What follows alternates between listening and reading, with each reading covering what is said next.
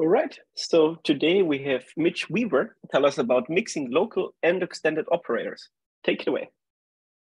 Awesome, yeah, thanks Julius, and thanks for the opportunity to give a Quiver talk. I've greatly benefited from many of these over the years, so I'm glad to be able to finally contribute one of my own. So my talk today is going to be based on ongoing work with Philip Argyres, my advisor here at Cincinnati, and our collaborator, Matteo Lotito, who just started his second postdoc at Seoul National University in South Korea. And the talk is going to have significant overlap with a paper we just put up on the archive last week. And in this paper, we really tried to kind of introduce and summarize many of the things we've learned about this 2D vertex algebra occurring in 4D n = 2 SCFTs that comes about by mixing certain special local and extended operators. It's going to have, my talk is going to have, it's going to coincide with about half of the results that we lay out in this paper. But my hope is that I'll make up for what I don't cover by instead going over some kind of foundational aspects of this story that should hopefully serve as a good primer on the kind of full scope of things we have to say there. So with that, let me get started. Oops. There we go. Okay, so our central motivations for this project kind of revolve around better understanding the relationship between two quantities which appear in these SCFTs. And the first quantity on the one hand is the associated vertex operator algebra of a 4D n = 2 SCFT. And the second quantity is the set of extended operators which can appear in these theories. And so I want to make this a bit more precise. So let me start by kind of demystifying what exactly I mean by a vertex operator algebra. So whenever you hear me say VOA, you can simply take it to correspond to the chiral half of a 2D CFT, which means that there's some collection of local operators labeled by some Z insertion point. And these local operators depend on this Z insertion point in such a way that their correlation functions are always meromorphic in Z, which is to say they just have no branch cuts. The second thing this means is that's involved in the definition of a VOA is that there's a conserved 2D stress tensor, which I'll call T throughout the talk. And T organizes all of the local operators into Virasoro primaries and descendants. And it's also important for me to mention up front that whenever we don't have this second condition, so whenever we don't have a 2D stress tensor, we call the resulting structure just a vertex algebra, or it's also known as a chiral algebra in the literature. Okay, so now I can say a couple more specific things about these VOAs, which occur in the 4D n = 2 CFTs. And first of all, this story starts in 2013 in this very nice paper by these 6 authors, where in this paper they showed that within every unitary 4D n = 2 SCFT, there is an associated VOA. And one of the main reasons people like studying it is because it turns out that the 2D VOA actually contains a great deal of information about the 4D theory, and it contains so much information that it can potentially provide a unique characterization of these SCFTs. And since 2013, there's been numerous applications for which the VOA has been used, where we've tried to kind of learn more about the 4D theory, and here are 3 kind of example applications. So given the utility of the VOA, or the sort of capability it has in describing aspects of the ambient sort of 4D theory, it's somewhat reasonable to go looking for new structures related to it, because odds are if you can find such a new structure, you may end up subsequently finding out something new about the 4D theory. And so today, precisely what I'm going to do is show you that such a structure exists. But what I'm not going to tell you about is what are the potential consequences for 4D physics that come about from the existence of this structure. So that'll have to wait for perhaps my next Quiver talk. Okay, so now I want to mention a very key feature of the VOA. And to do this, I'm going to have to set up a coordinate system that I'm going to constantly refer to throughout the talk. And the main reason I'm doing this is because, you know, we're in a 4D theory, and we're going to be talking about this theory that lives on a sort of 2D plane. And so we're kind of breaking all the symmetries down to those which preserve the plane. So it's just really useful to kind of just set up a coordinate system that's natural. And a natural coordinate system is to use the following complex light cone coordinate system in Minkowski space, where x plus and minus are going to span the tx2 plane, and orthogonal to that is going to sit a Euclidean 2 plane, which is spanned by x3 and x4. And I'm going to label points in this Euclidean 2 plane by complex conjugate coordinates z and z bar. And I'm going to also commonly refer to this Euclidean 2 plane as the VOA plane. And we'll see why throughout the talk. Okay. So the key feature of the VOA is that it's identified by passing to the cohomology of a particular nilpotent supercharge, which I'll call T+. And if the sentence doesn't mean anything to you, this is precisely what I'm going to review in a moment, so don't worry. But there are two major consequences that come about from this key feature. The first of which is that passing to the cohomology of T+ picks out the set of 40 local operators which are annihilated by T+. These are the so-called Schur operators, which I'll denote by O sub s. And the second consequence is that we can take a local Schur operator at the origin, and when we translate it in a very particular way, what you find is that their correlation functions only depend meromorphically on their z insertions. And we can state this second fact in an equivalent way by saying that Schur operators satisfy an additional symmetry constraint, which says that their del z bar derivative is just 0. Okay, so now I can tell you what our central questions are. So our first central question is, can we find extended operators which are also annihilated by T+ in the same way that the Schur operators are annihilated by T+? And secondly, if one is true, we want to know what properties do the correlation functions of these extended operators satisfy, and in particular, we want to know if they satisfy any additional symmetry constraints. And so let me tell you what the answers to these questions are. So the answer to the first question is yes. We can construct extended operators which are annihilated by T+, and we can construct them in a sort of systematic fashion via the so-called descent procedure, which tells us that for every Schur operator, we can construct a corresponding set of extended operators, which I'm calling En here, where N labels the world volume dimension of the extended operator. And the descent procedure, sort of by its nature, these extended operators are going to end up being kind of just world volume integrals of certain superdescendants of these Schur operators. And I'll show you what this means in detail in the latter part of the talk. But the answer to the second question is yes, their correlation functions do satisfy an additional symmetry constraint, which says that when I take one of these extended operators and I translate it again in a very particular way in the VOA plane, you find that their correlation functions are also only meromorphic in Z. Okay, so I haven't told you anything about the geometry of these extended operators, so this answer to the second question might seem a bit cryptic. So let me now give you a kind of broad overview of our results, emphasizing the kind of geometry of these extended operators in space-time. So first, we have the following old result, which says that the Schur operators has the structure of a 2D VOA, and I'm going to call this 2D VOA chi2D throughout the talk. And in the new results, which I'll explain today, I'm going to show how the descent procedure allows us to take a Schur operator and construct a web of extended operators. And I'm going to only focus on the construction of 3 of these extended operators, which I'll call L+, L-, and S. And in terms of their space-time geometry, L+ corresponds to a light-like line operator situated along the X+ direction. L- corresponds to a light-like line operator situated along the X- direction. And S is a surface operator which fills the whole X ± plane. And what I want you to take note of is the fact that all of these descent operators intersect the VOA plane only at the origin. And so what we then do is we then take a configuration where I insert a surface operator, an L- line, an L+ line, and a Schur operator, and I separate them out in the VOA plane, which I'm illustrating in this picture by separating them out along this axis, which parametrizes the VOA plane. Well, when we look at a correlation function of such a configuration, we find that it's, again, meromorphic and only dependent on their Z insertion points.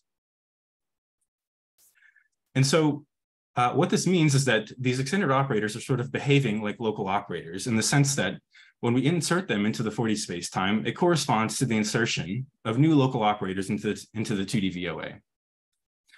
And what we find is when these sort of extended operators mix with the Schur operators, the resulting structure is that of a vertex algebra, at least. So it could have more structure, although I'm not willing to make such a claim from what we now know. But throughout the talk, it should hopefully also become apparent that the vertex algebra is a universal construction in the sense that if you have the VOA, then you also have the vertex algebra, okay? So now let me give a brief outline of what I'm gonna go over for the rest of the talk. So first, I'm gonna review in a moment some basic aspects of 4D n equals 2 SCFTs, in particular the symmetry algebra and the relationship between no-potent supercharges and cohomology. And then I'm gonna go on to reviewing the identification of chi2D. And I'm hopefully gonna do this in such a way, because some of you might already know this part of the story. And my goal is to kind of do this in such a way that it makes more apparent why the extended operators have the sort of properties that they end up having. But after we do this in part 3, I'm gonna show you how these extended operators are constructed via the so-called descent procedure, and it will culminate in the presentation of this sort of web of descent operators. And then finally, if I have time, I'm gonna show you some partially complete results in the explicit example of a free hyper. So we're gonna basically construct what these descent operators are in the case of a free hyper, and I'll show you some OPEs for a closed subalgebra of the full vertex algebra, okay? And I should also add, if there are any questions, please, anyone unmute yourselves and feel free to interrupt and ask. I very much welcome them. But before I move on, any questions so far?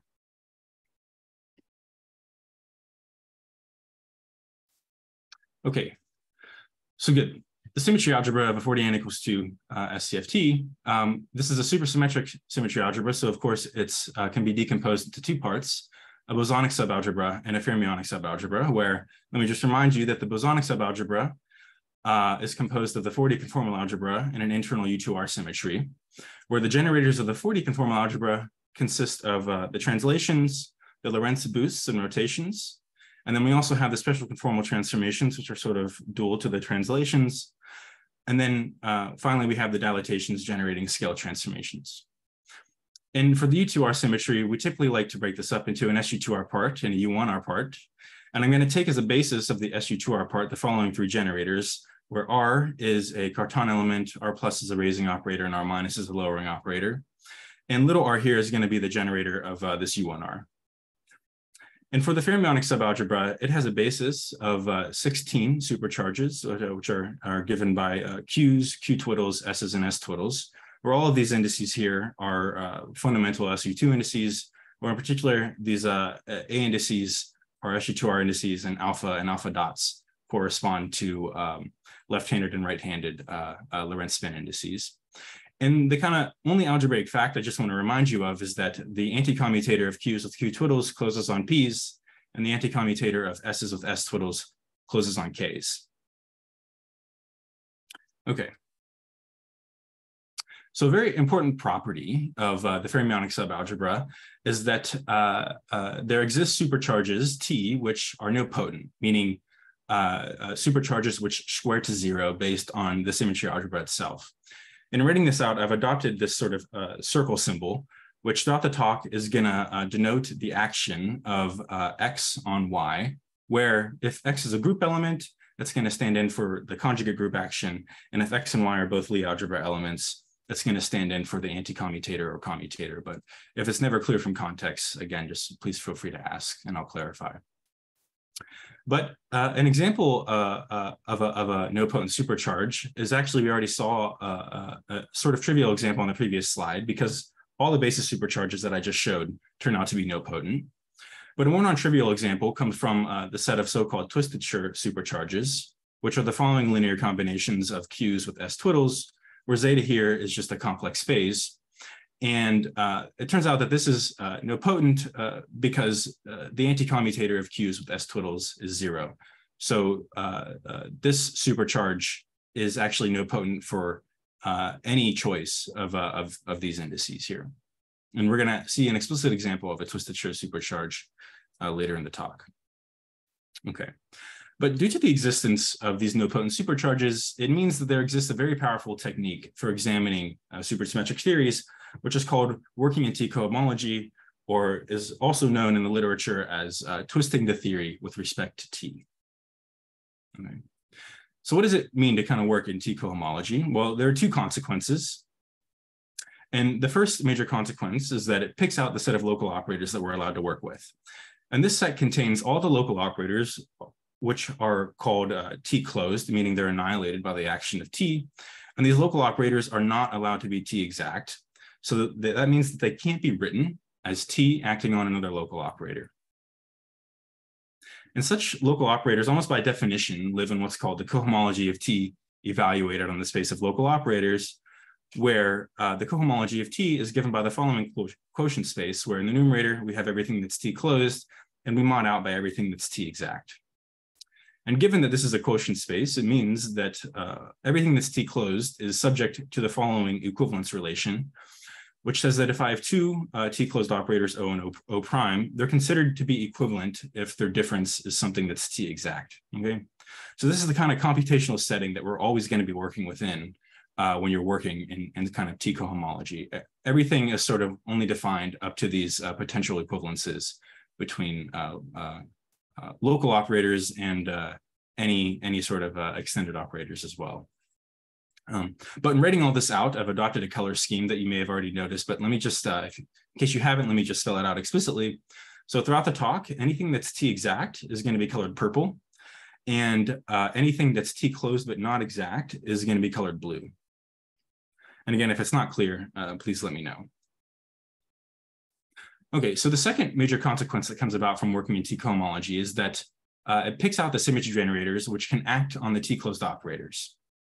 And the symmetry generators that are allowed to act on the T closed operators are the ones which are also T closed, meaning it's the symmetry generators which are annihilated by T based on the symmetry algebra relations.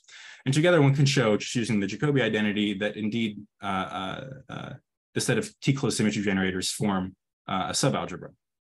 But the main reason for this fact, the main reason that we can only use these symmetry generators when acting on T closed operators is basically because T closed symmetry generators are the ones that produce automorphisms of our set of T closed operators.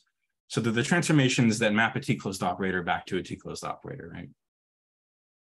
But more physically, you can simply view the set of T closed generators as the ones which form the sort of symmetry algebra of our T cohomology theory, in the sense that they're the ones that we use to kind of build non-trivial configurations of the T closed operators in space-time.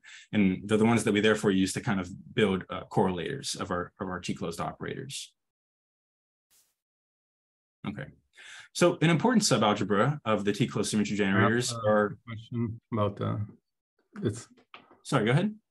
So I had a question about these T closed symmetry generators. Are you only looking at the symmetry generators of the full theory, which are T closed, or are you looking at the operators?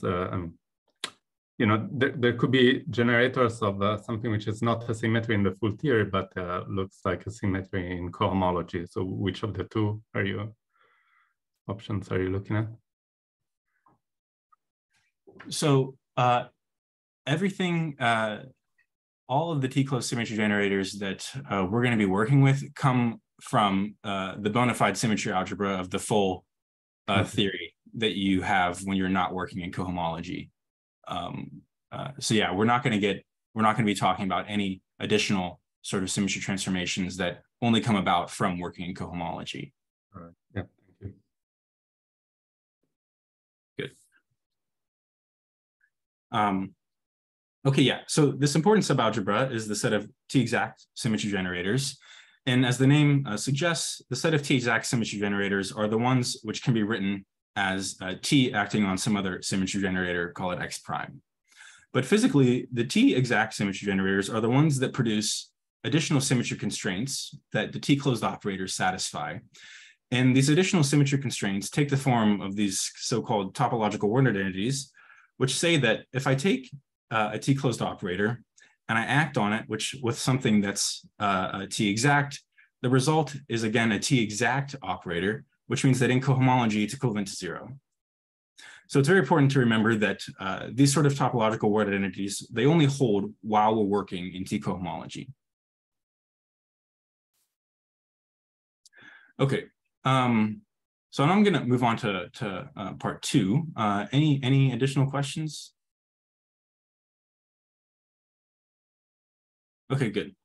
So yeah, we're now going to go about, and I'm going to kind of walk us through how we can identify this 2D VOA from the 4D theory. And the way we're going to do this is we're going to work in the cohomology of a very particular nilpotent supercharge, which I'm going to call T+, which is the following linear combination of supercharges, and is actually an example of a twisted Schur supercharge that I showed previously. Okay. So the first consequence is, of course, the set of local operators that we're allowed to work with are picked out. So what are these local operators? Well, these are the so-called Schur operators, which again, I'm denoting by O sub S, which, just to reiterate, this means that a Schur operator is a local operator that's T plus closed and not T plus exact, which means that they constitute good representatives for T plus cohomology classes.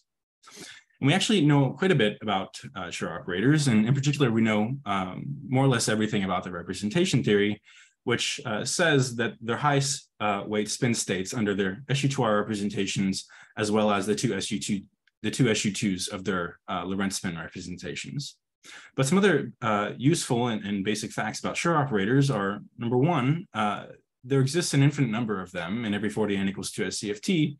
And this is nice because it sort of means that whatever subsequent construction or structure that we find in terms of them is going to be a universal construction.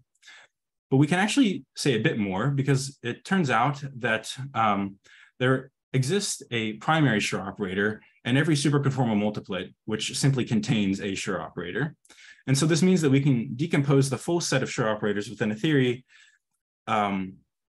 in terms of all of the primary Schur operators plus all of their del Z descendants. And so you can already kind of see a bit of a 2D structure emerging here because this sort of decomposition of the set of Schur operators really looks like the sort of kind of a holomorphic 2D conformal multiplet.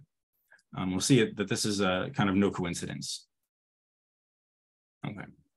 So we're now going to demonstrate the following. We're going to see how working in T plus cohomology implies that the set of Schur operators has the structure of a 2D VOA. And we're going to do this a bit systematically by showing that the set of Schur operators satisfy the following three properties, which I'm going to kind of take to define a VOA. But these are really more or less the properties of a chiral 2D CFT. So the first property says that we need to have holomorphic conformal symmetry generated by these three generators, where L minus generates translations in Z, L0 is a Cartan element, and L plus generates special conformal transformations in Z. And they should end up having the following kind of differential action on a local operator. And the second property says that all these local operators need to have meromorphic correlators in Z, which means that they need to have a chiral weight H, which is the eigenvalue under L naught, and it needs to be either 0 or a positive half integer. And additionally, all of these local operators need to be Z bar independent, so their del Z bar derivative needs to be 0.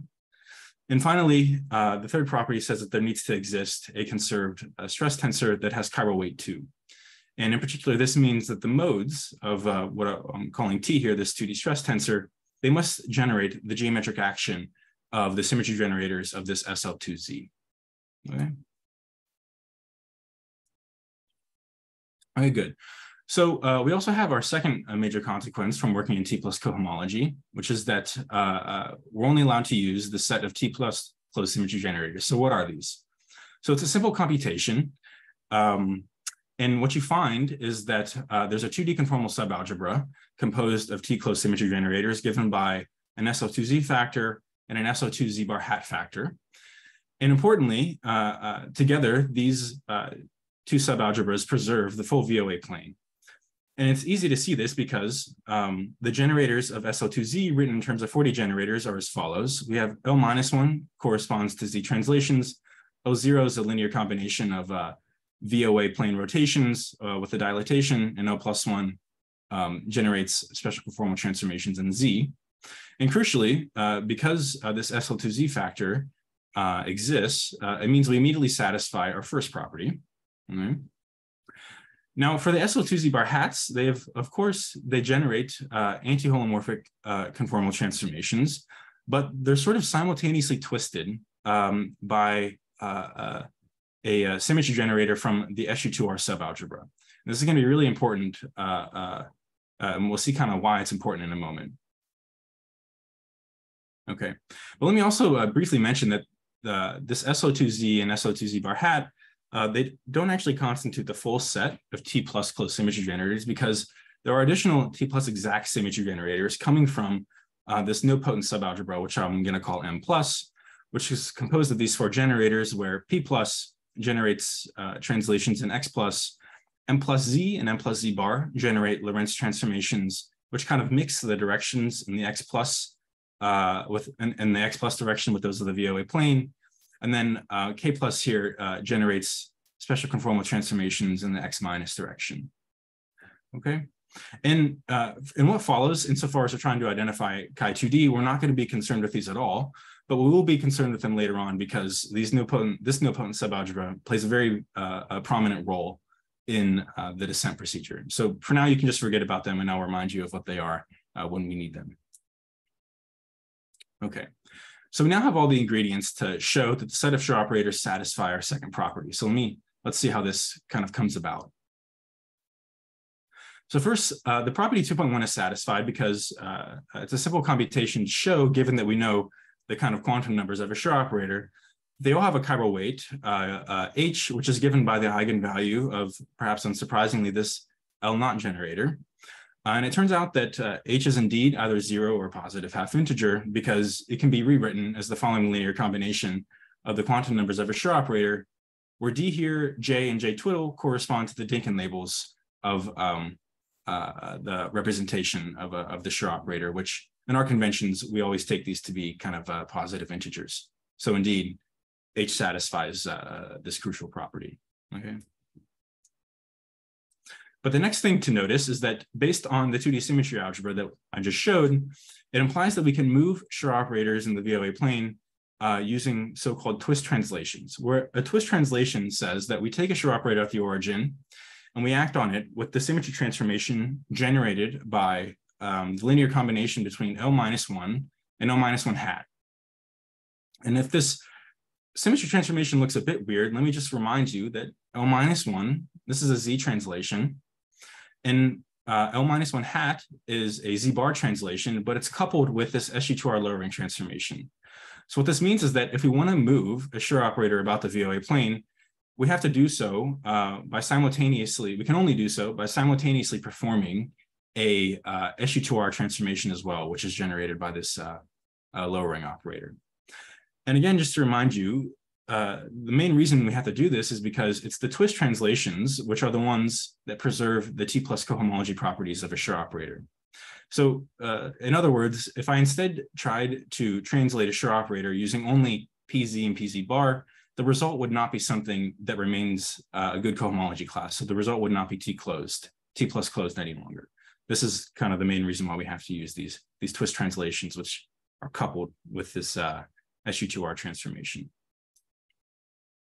Okay, but now it turned out that the second property, 2.2, is satisfied because twist translated Schur operators satisfy the following additional symmetry constraint, which says that their del Z bar derivative is 0.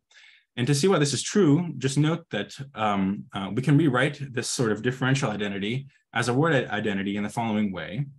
The way to see that this is 0 is because, if you recall, I previously told you that whenever I take a T plus closed operator, which a twist translated Schur operator is, and if I act on it with something that's T plus exact, the resulting operator is again T plus exact, which means that it's 0 in T plus cohomology. So this is how we get the 0 on the right-hand side here. And it's ultimately how we get this additional symmetry constraint to be satisfied. But it immediately implies that a correlation function of Schur operators is going to be completely independent of their Z-bar insertion points.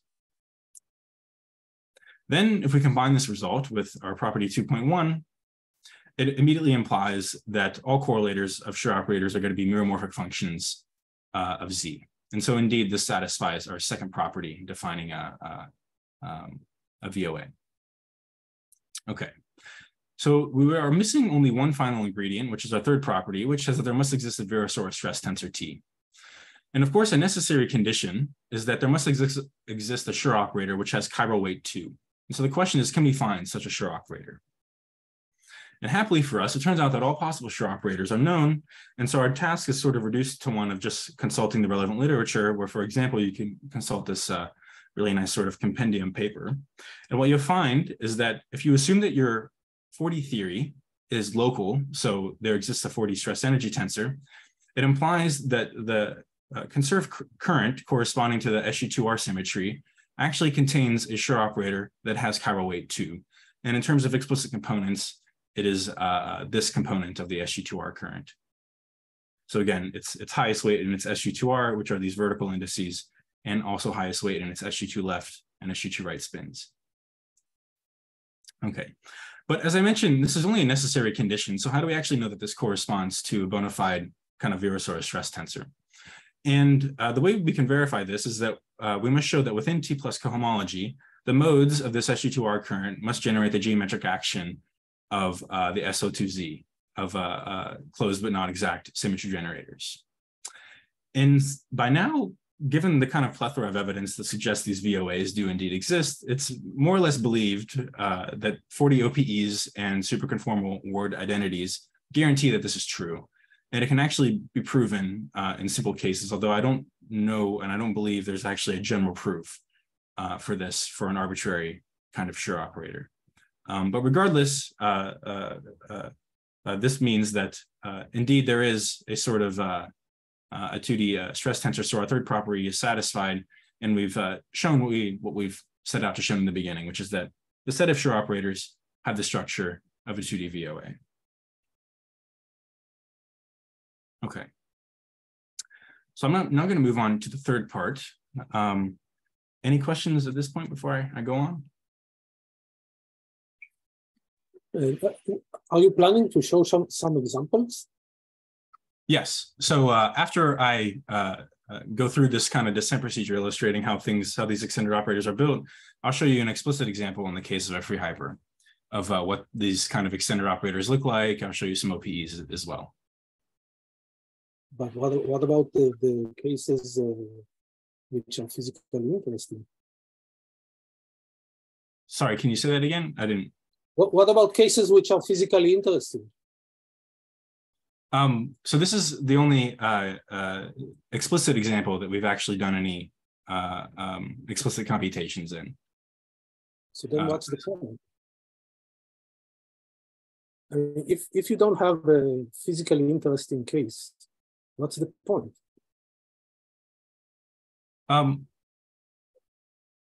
Well, I think much of the sort of kind of algebraic framework that tells us that this vertex algebra exists should tell us that it should exist in interesting cases. And we are kind of making our way towards trying to figure things out in the relevant examples that I think you're more interested in. I suppose that, you know, so I accept that you are saying that you establish existence. But in physics, it's not sufficient. Yeah, I take your point. Although, yeah, just to be upfront. Yeah, we just want to have explicit examples from which we can extract some physical lessons. About, yes, no, I completely agree. Yeah, we've been kind of working out some of the nitty-gritty, more or less abstract details, and as I said, we're gearing up to doing the hard work to work things out in the relevant examples. So that'll have to, I guess, wait for some future work. Okay, thank you. Yeah, no, thanks for the question. No, yeah, for the comment rather. Okay, good. I'm gonna go on to part 3, which illustrates this sort of descent procedure. So let me say a few things about where the descent procedure comes from. So it originates with work from Witten in the late 80s and early 90s. And in his situation, he was kind of concerned with fancy things, dealing with the topology of like form manifolds and whatnot. And he was also working in a cohomology theory that was a bit different from the T plus cohomology theory, in the sense that all of his translation generators turned out to be exact, which meant that all of the descent operators that he constructed, they didn't really have any dynamics, so they didn't produce any non-trivial correlators. They were always just sort of topological. But what we'll see is that when you apply this in the case of the T plus supercharge, the descent operators that you get do indeed have non-trivial correlation functions. But before I show you kind of the algebraic mechanics of this, let me just be upfront by saying that the main purpose of the descent procedure is to construct extended operators which live in your T cohomology theory. And we want to construct these extended operators from the local operators that live in T cohomology. Okay, so let's see how this works. So the first thing you do is you pick a T plus exact element, which I'm going to call B, and B is going to be any linear combination of this no-potent subalgebra M plus that we saw earlier. And you also need to pick any operator cohomology class, which I'll denote here by ON, where N can be just any n-dimensional T plus closed operator. And it's also important to note that because B is T plus exact, it means there exists a supercharge, which I'll call Q sub B, such that the action of T plus on Q sub B gives me back B. Okay, and this also implies that T plus commutes with B. And the third thing is we're going to assume that B non-trivially transforms the world volume of this T plus cohomology class. Okay. So what we then do is we define what's called a T plus descent operator. And so let me kind of break this up. So we take our ON, our n-dimensional T plus closed operator, and some fiducial configuration, say, and we act on it with a symmetry transformation generated by B. And then we act on that with the supercharged Q sub B. And I claim that D plus satisfies the following. If I act on it with T plus, I get the following boundary term, okay?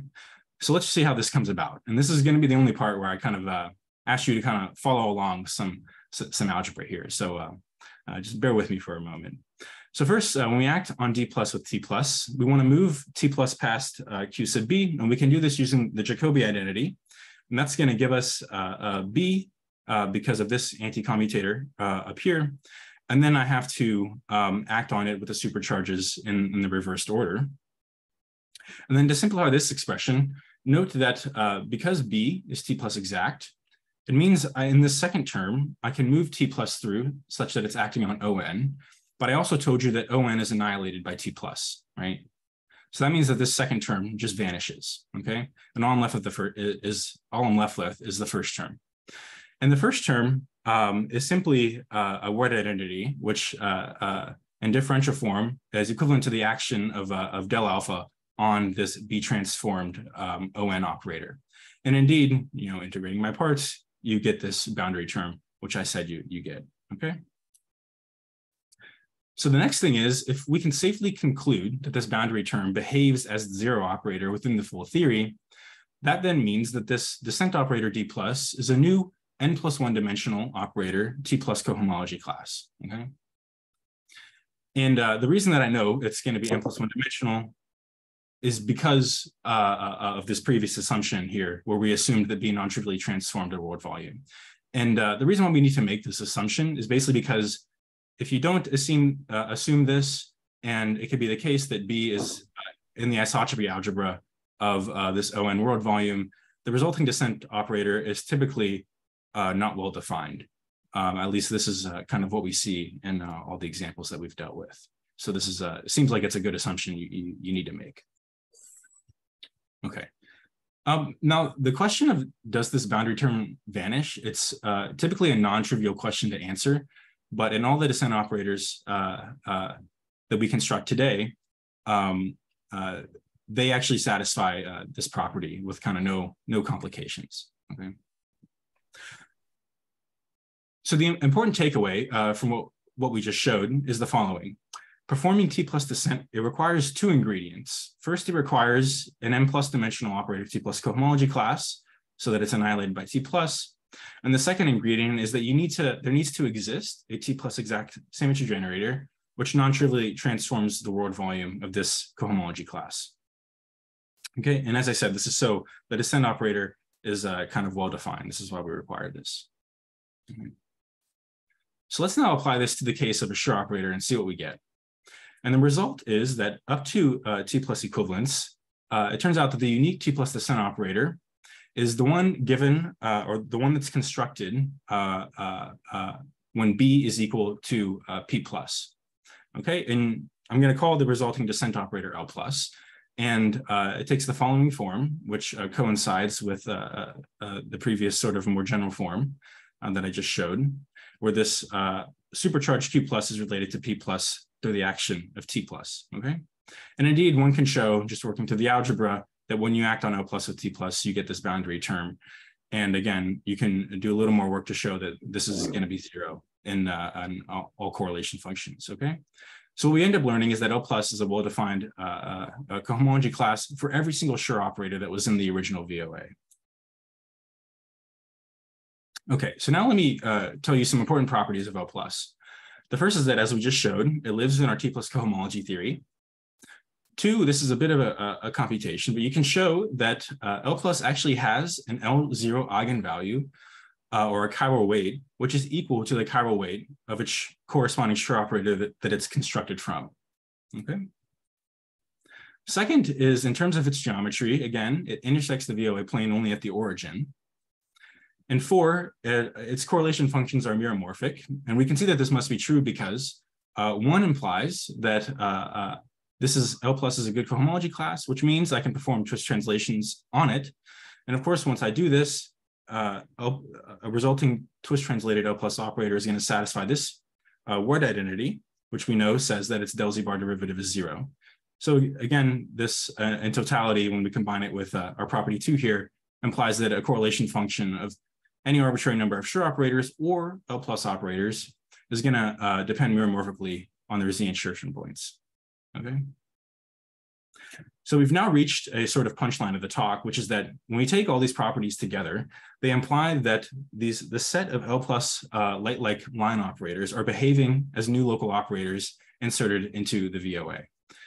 And given what I've told you so far, it necessarily means that the L plus light lines are going to mix with the Schur operators to form a vertex algebra. And the reason why I'm saying vertex algebra here as opposed to vertex operator algebra is because I have not told you if there still remains an operator that we can actually call a Virasoro stress tensor for the sort of full mixed structure, okay? Okay, so one question that you might be wondering is if this is the end of the story, or can we perform T plus descent again on L plus? And the answer turns out to be no. The result is always trivial. And the easiest way to see this is because if you recall, I told you that this M plus subalgebra is nopotent, meaning that all the symmetry generators commuted with one another. So this means that there's simply just no T plus exact symmetry generator left over that will actually move the world volume of L plus, okay? But it turns out this is not the end of the story because of the following interesting fact, okay? Which says that the 2D VOA can also be obtained by working in the cohomology of a completely different nopotent supercharge, which I'll call T minus. So if we were to go back and identify and try to identify chi2d by working in the cohomology of T minus, you'd find the exact same symmetry structure, the exact same sort of vertex operator algebra structure. It would pick out the Schur operators and you'd be able to run through our whole kind of mini derivation showing that the Schur operators had the structure of the same VOA when you work in T minus cohomology. So what this means is that from the perspective of chi2d, T plus and T minus, they're completely equivalent. You can't tell them apart. Okay? Now, one question you would want to then ask is, do the T plus and T minus, do they produce the same descent operators? And it turns out the answer is no. And this is because they actually differ in their exact nopotent subalgebras. Okay, so in particular, it turns out that M plus is not T minus exact. What you find is that there's a different nopotent subalgebra called M minus, which turns out to be T minus exact. And this set of nopotent symmetry generators, they generate, again, translations which are orthogonal to not only the VOA plane, but they're also orthogonal to the symmetry transformations of M plus. So what this means is the commutator of M plus with M minus is generally non-trivial. Okay, so what can we then do? Well, we can then go ahead and apply the T minus descent procedure to a Schur operator and see what we get. And what we're going to get is a new line operator. It's going to be a light-like line operator, which I'll call L minus. and the world volume of L minus is gonna sit on the x minus direction in space-time. And as we know, sort of by definition, L minus is going to live in T minus cohomology. But the question we really want to ask is, does it also exist in T plus cohomology? And this is sort of the magical result, because the answer is yes. You do find that L minus is T plus closed, but it's also the case that L minus is not T plus exact. So L minus forms a good cohomology class, T plus cohomology class. And the reason why I say this is sort of a magical result is because a priori, we really have no good kind of reason for why this should be true, just by looking at the symmetry algebra. It just kind of turns out to be the case, and we sort of stumbled upon it serendipitously. So yeah, that's kind of why we call it a bit of a magical result. But it has important consequences. So the main consequence is that it's telling us that we can take T plus closed operators, we can perform T minus descent on them, and we can get new T plus closed operators. Okay, so in particular, this immediately implies that we can actually perform T minus descent on L plus, because first, if you recall L plus, it's T plus closed, and the P minus transformation transforms the world volume of L plus non-trivially. And these are precisely the two ingredients we needed to perform T minus descent, okay? And so when you do this, the result is a new T plus closed surface operator, who has a world volume which fills the whole x plus minus plane. And the result is the same whether or not you do the reverse order. So I could also have taken L minus and performed T plus descent on it using P plus, and you'd get the same thing. And when you simplify things and write it in terms of a Schur operator being transformed from the origin, this is what it looks like. Okay, and then you can then go ahead and verify that the set of L minus and S descent operators also satisfy the other three properties of L plus, which means that indeed these two sets of descent operators are also behaving like new local operators inserted into the 2D VOA. Okay, so now let me just kind of summarize what we've learned so far. So for any Schur operator, we can construct a set of T plus closed extended operators, which I'm illustrating with the sort of following commutative diagram, where the edges of this diagram correspond to performing a descent procedure with respect to either T plus or T minus. And so to be explicit, this is saying that I can take a Schur operator, any Schur operator in the original 2D VOA, I can construct an L plus line, an L minus line, and a surface operator, okay? And all of the Schur operators and the descent operators themselves satisfy these two properties, which say that they have a holomorphic dimension, which is equal to that of the chiral weight of the Schur operator. And they also all have meromorphic correlators and OPEs, which means that they're going to mix together to form a vertex algebra, which lives in the VOA plane. Okay. But it turns out this is actually not the whole end of the story, because we can actually perform descent operations in more complicated ways to get new descent operators. And in particular, you can perform descent with, say, the following M+3 generator or the M-3 version of this. After you go through and you work out all of the T plus and T minus cohomological equivalences, what you end up getting, at least in the case of a scalar Schur operator, is the following full web. And we kind of go through the details of how this web comes about in the paper. And this is what you get. So in addition to what I've already showed, you get these hatted operators, S hat, W hat plus, and W hat minus, where S hat's another surface operator, and W hat plus and minus are 3 volume filling operators. And I'm not going to say anything about these hatted operators in the rest of the talk. But let me just mention before going on is that this web, it's only true for scalar Schur operators, and it may change for Schur operators that have non-trivial Lorentz spin. Okay, so I'm gonna go on to the kind of last part of the talk. Am I doing okay on time, it looks like? Yeah, good. So before I go on to this, are there any questions about the descent operators or anything like this that we just went over in the third part?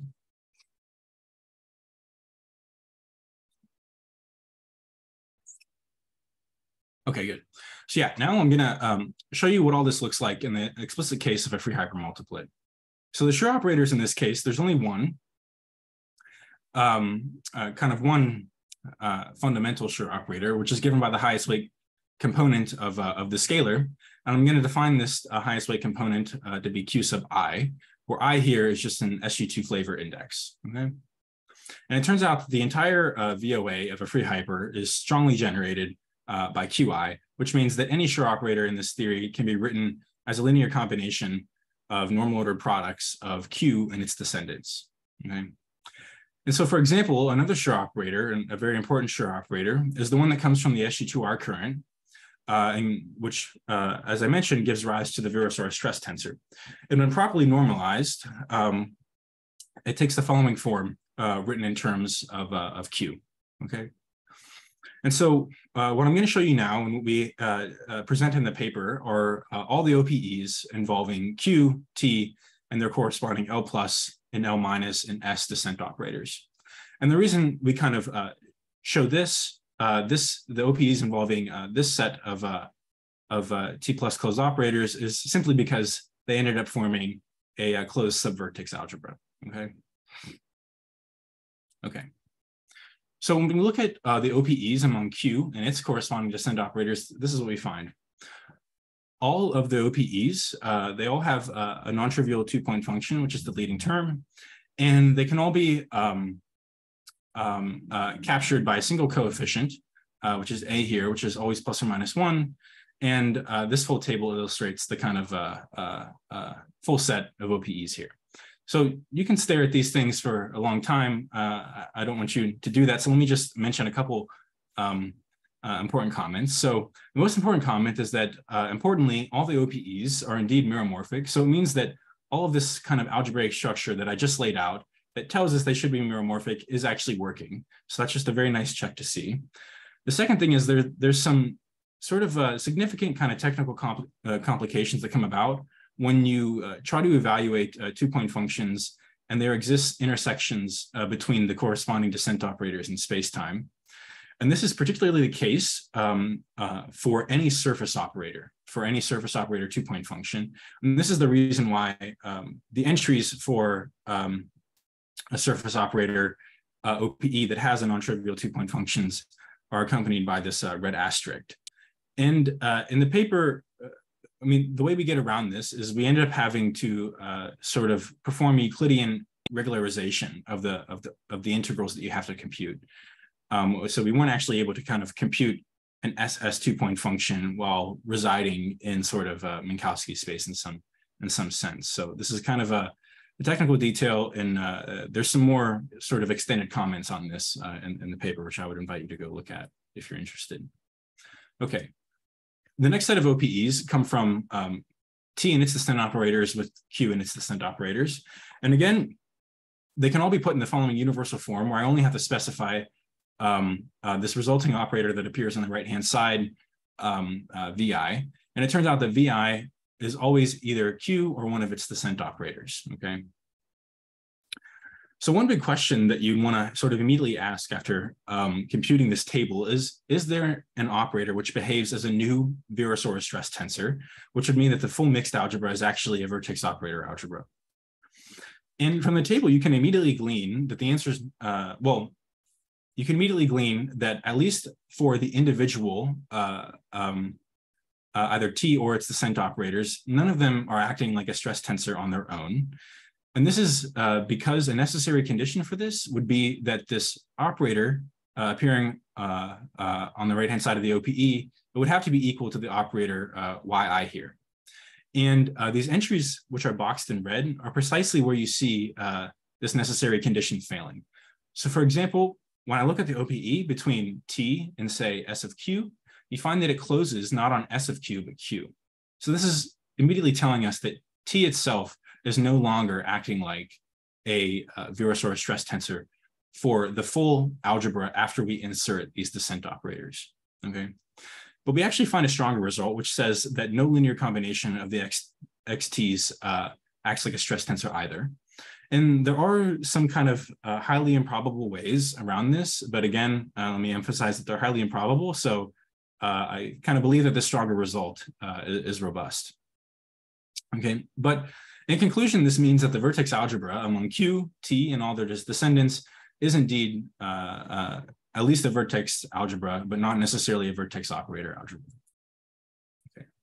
And finally, the last set of OPEs, these are kind of the ugliest to look at. But again, somewhat surprisingly, they can actually be put into a universal form, and they're completely specified by a coefficient A, which can either be plus or minus 1, and also by two local operators, which again are always either Q or one of its descent operators. And again, if anyone would like to kind of stare at these tables a little more longer after the talk, I'd be happy to do that with you. But let me just make some kind of brief comments, which is that first we find that no linear combination of the XTs actually satisfies the T Virasoro self-OPE. And so this is again consistent with the above conclusions that we just came to. But I should emphasize that we still actually haven't proven that the full VOA, the full vertex algebra is not a VOA, because we've only computed a subset of OPEs in the full vertex algebra. So in particular, the story might change once we actually include the full kind of web of descent operators that contain these Haddard operators. Okay. I should say these are just very brief comments, and we do have more some extended kind of analysis in the paper. So again, I would invite you to go take a look at that if you're kind of not satisfied with what I've said here, perhaps. Okay, so now let me just wrap up. So the major takeaway that I want you to have from my talk is that this vertex algebra, it's a new and it's a very rich structure, and it exists in every 48 n equals 2 SCFT. And there are many kind of interesting questions to ask about its structure. And in particular, we really want to know, what can we say beyond the fact that it's just a vertex algebra? And in particular, one important outstanding question is, what could possibly be the generating set of this vertex algebra? And I think we believe that, I mean, we don't believe that this is just true, that whatever the answer is to this question, it's going to require a deep understanding of the equivalence relations between these descent operators, which is something we're still working at. But okay, so what are some next steps in the story? Well, one thing we would like to do is we'd like to compute the descent vertex algebra for a free vector. This will naturally have some different properties compared to the free hyper, so it should be an interesting case to compare the free hyper against. And then once we establish the vertex algebra for the free hyper and the free vector, we can then begin computing in some more interesting examples coming from weakly coupled conformal gauge theories. Another question is whether or not there exist other extended operators, which in particular, perhaps Wilson and Etoff line operators in these weakly coupled conformal gauge theories, which also live in the cohomology theory, the T plus cohomology theory, in the sense that they're also T plus closed.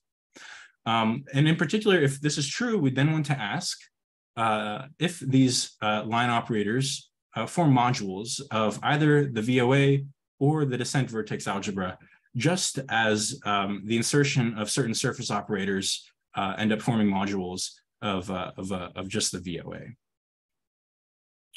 Okay, so this concludes everything. And yeah, I'd be happy to answer any additional questions. And yeah, thanks for your attention. All right, let's thank Mitch. Questions?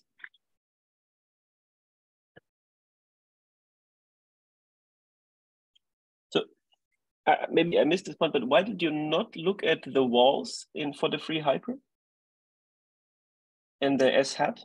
Yeah, so the red guys. Yeah, good. So basically, the Haddon operators are somewhat much more subtle in terms of their properties relative to L minus, L plus, and S. And they're subtle in such a way that the computation of their OPEs and correlators is a bit more difficult. And this essentially— okay, so they're there, but they're harder to deal with. Yes, they are. Yes, I think we do believe that they're there. But these subtleties, kind of impediments, come about because it's the descent operators that you get when you perform descent using one of these Lorentz transformations, M plus 3 or M minus 3. they just have some sort of quixotic properties that are a little harder to deal with. And this is basically because, yeah, okay, maybe that's all I'll say. I can say more if you'd like, but if that's sufficient, maybe I'll leave it there. We do talk much more about these hatted operators in the paper and describe their properties and all the kind of subtleties associated with whether or not they're well defined and things like this. But we're very much kind of working away at figuring out how these add to the full story. Okay. I have a question. Yeah. If you look at, let's say, U1 with n flavors, the methods will be applicable in this case? If I just, instead of one free hyper, I just have n? But coupled to a U1 field, which in 4 dimensions also is infrared free. Yeah, I think I don't see any obvious impediment to computing in such an example, no. So then the at least from the point of view of the moduli space will be no longer a free moduli space. So I'm just wondering what kind of results you did there. But sorry, wasn't the conformality a part of your construction? Yes, it's very much essential to this construction. Yeah, the vertex algebra does not persist after moving out on the moduli space, either the Higgs branch or the Coulomb branch or any mixed branch or anything. And then you don't have to move on the moduli. Yeah. Okay. But if you take U1 with n flavors, I mean, then it's not conformal to start with. So you would want to pick a conformal gate here, SU2 with 4 flavors, I guess. Right. That might be one of the simplest kind of one examples. Yeah. Which non-conformality do you have in mind? I mean, that's the classical theory does not have a scale. And then as you go to the infrared, you flow to the U1 decouples. So is this going to be an obstacle? But the quantum field theory is not conformal, right? It's not even consistent theory. But yeah, exactly. Where is this? Yeah, you could say a collection of wild words about this. But if the analysis here was free hyper, I want to hear the answer about what can be done with U1 with n flavors.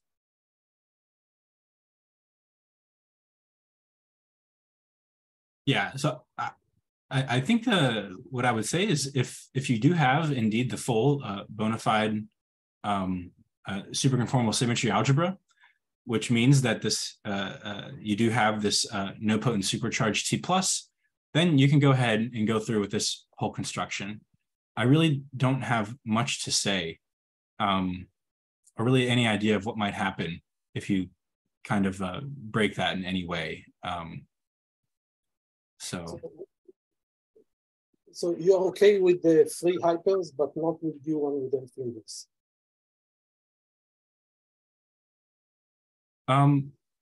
If you go up, sorry, did you say if you increase it to just n free hypers? No, I said flavors, so you just take a super QED. Okay, yeah. I think this is if it satisfies, which it does, this criterion of being superconformal, then n equals 2 superconformal, then yes. We should be able to construct this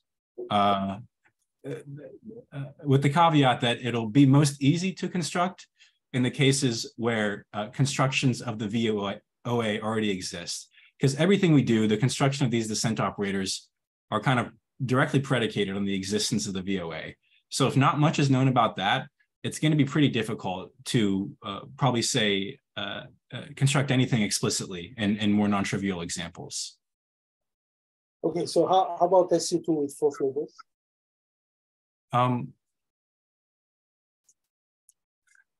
Perhaps you shouldn't take my word for it, but I believe the VOA is known in that case. So I would say, yeah, we can probably make progress for that example. Yeah, I don't have any strong comments either about what the structure might be. We're very much in the infant parts of this whole story, trying to figure out what additional properties the vertex algebra might have beyond just being a vertex algebra. So it's kind of wide open as far as like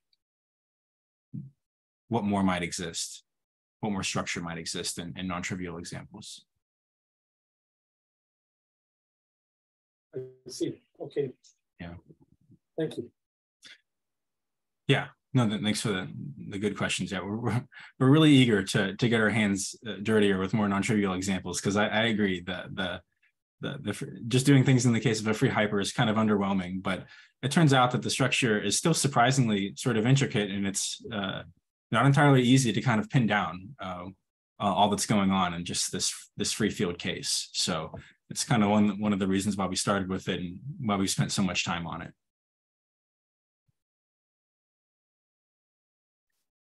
All right, more questions for Mitch?